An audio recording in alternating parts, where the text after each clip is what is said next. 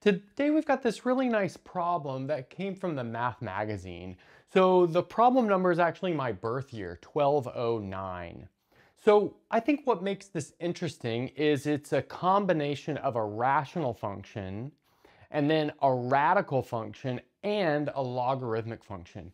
And anytime you have this type of mixing of types of functions, you know the integral is going to be difficult and perhaps require some kind of nice trick, and that's what we'll see here. So we've got the integral from 0 to infinity of the square root of x times the natural log of x over x plus 1 all squared. So we're going to start here with an integration by parts.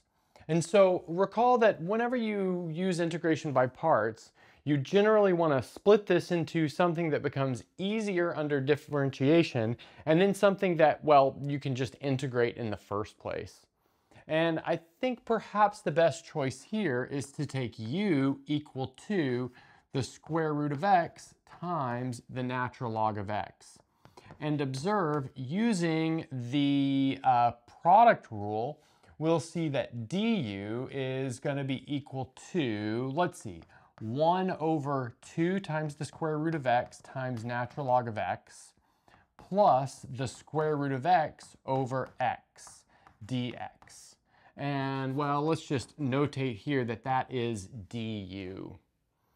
And well, maybe perhaps what we should do here is a bit of simplification, because we can. Notice that this square root of x over x is in fact the same thing as 1 over the square root of x. But that allows us to factor a 1 over the square root of x out of this whole thing. And that's going to give us something like 1 over the square root of x times, let's see, it'll be half natural log of x and then plus 1 dx. So that's our du component. Okay, so if that's our du component, then our dv component will be, well, everything left over once we've made the substitution for u. So let's see, that means that dv must be equal to dx over x plus 1 squared, meaning that v is equal to minus 1 over x plus 1, where I'm using the fact that this is really minus 1 times x plus 1 to the negative 1, taking the derivative, you pretty clearly get this dv term. Okay, so let's partition this off into a box. So we've got it saved away. And then let's also maybe simultaneously recall the integration by parts formula, which says the integral of u dv is uv minus the integral of v du. So hopefully that's pretty familiar, but if it's not, that's what we're using here. Okay, so that's going to allow us to rewrite this in the following way. So we've got u times v, so that's going to be root x times the natural log of x all over, well, since the minus sign's a bit squirrely, let's write this as minus x minus 1. And observe that we need to evaluate that from x equals 0 up to x approaching infinity. And I guess I should say that this isn't x equals 0, it's really x approaching 0 from above, given that 0 is not in the domain of the natural log.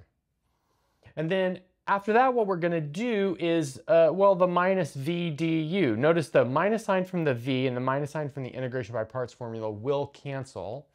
And then the du will allow us to split this into two integrals. So it's going to look something like this. So we'll have plus 1/2, and then the integral from 0 up to infinity of natural log of x dx over, let's see, it'll be the square root of x times x plus 1. And then my last one will be plus the integral from 0 to infinity of simply dx over the square root of x times x plus 1. Okay, great.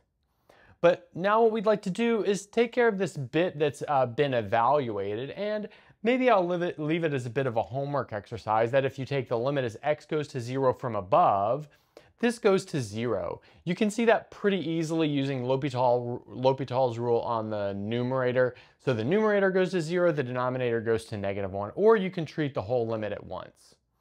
And then likewise, you can use L'Hopital's rule on the infinite limit as well to show that that part goes to 0 as well.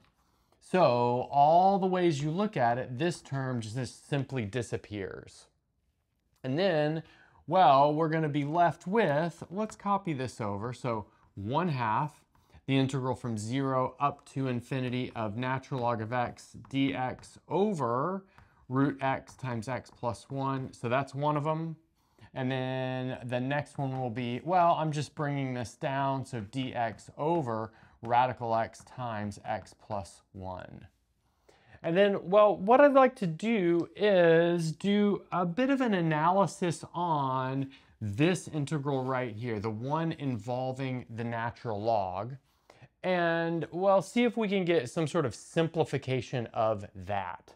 And in fact, we can. Maybe I'll use this peach box just to mean that integral.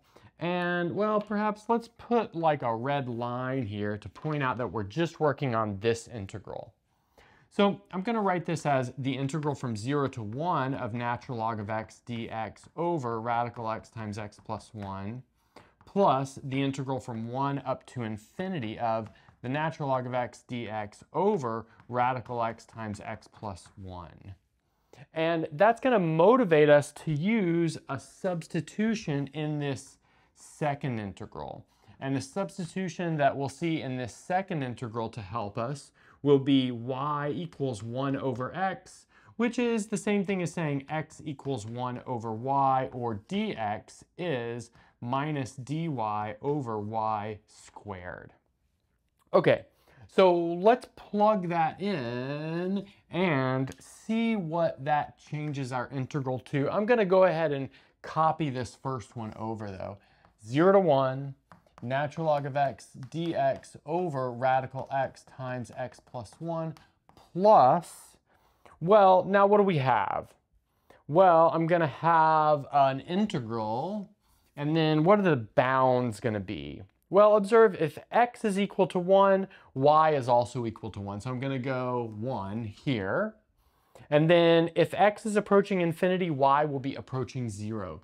So my integral is going from 1 to 0.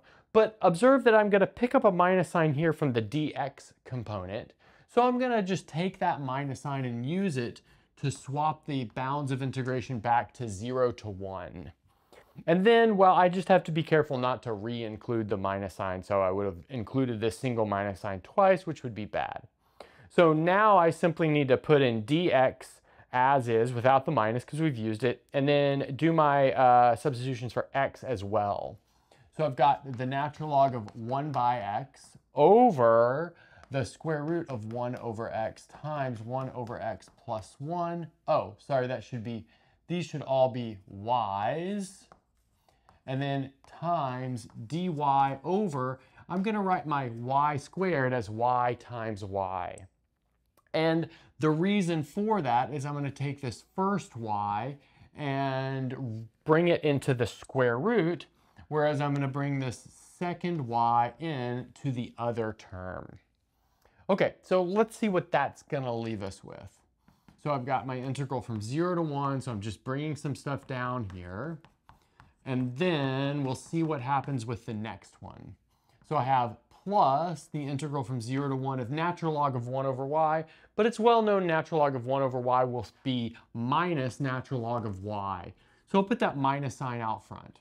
And then I have dy over, well, notice the y coming inside of the square root will give us a y squared in the numerator, but that cancels the y in the denominator down to a y. And likewise, this next one shifts to y plus 1. Well, really 1 plus y, but addition is commutative. But now observe that we've got the integral minus itself, just with different dummy variables, but that's clearly going to cancel out and give us 0. So just, as a little bit of a midpoint summary, this bit right here, this entire integral is 0. So now if we were to maybe put a red line here to say that that's the ending of our little sub-calculation, observe that now we're working on this bit right here, And we simply need to worry about this second integral. And I can start looking at that with a nice substitution. And this substitution will be a little bit, well, is it more straightforward? I think it's the same amount of straightforwardness.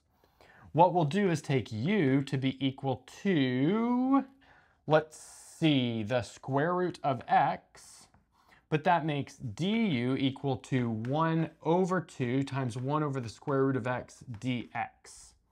But that means that 1/2 du is equal to dx over the square root of x.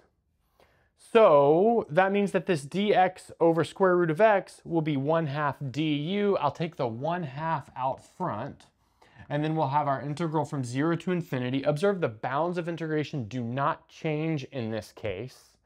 And then I'll have du over, well, if u is equal to the square root of x, pretty clearly that means that x is equal to u squared.